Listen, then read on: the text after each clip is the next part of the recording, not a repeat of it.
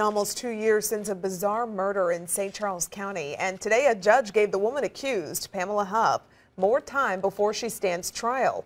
News 4's Lauren Traeger has been following the case from the start, and Lauren, the judge gave a win of sorts to the prosecution today. That's right. Pamela Hupp was a witness in a murder from 2011 in Lincoln County, but some have questioned whether or not she was actually involved in that. Well, now a judge says prosecutors can bring up that murder case during her upcoming trial in a separate murder.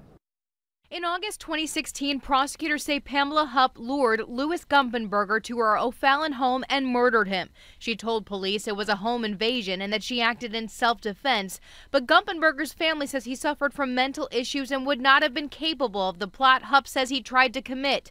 Instead, police and prosecutors believe Hupp wanted to frame this man, Louis Faria. Faria's wife was murdered in Lincoln County in 2011. Faria was originally convicted for the crime, but then acquitted after a second trial was ordered.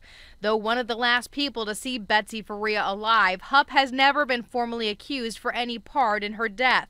That's why, in these court documents, Hupp's attorneys wanted no mention of Faria at Hupp's trial. The judge Friday denied that request at this time, allowing the evidence to come in at trial. News 4 Investigates has also raised questions about the death of Hupp's mother in 2013. She died after falling from her 3-story apartment in a retirement home in St. Louis County.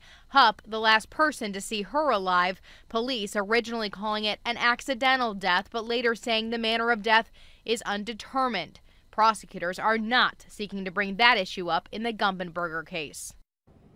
Now, if convicted in that Gumpenberger case, Hupp is facing the death penalty. Her trial was set for September 11th. It's now postponed. There's no new date set yet, but we will, of course, keep you updated. Live in the newsroom, Lauren Traeger, News 4.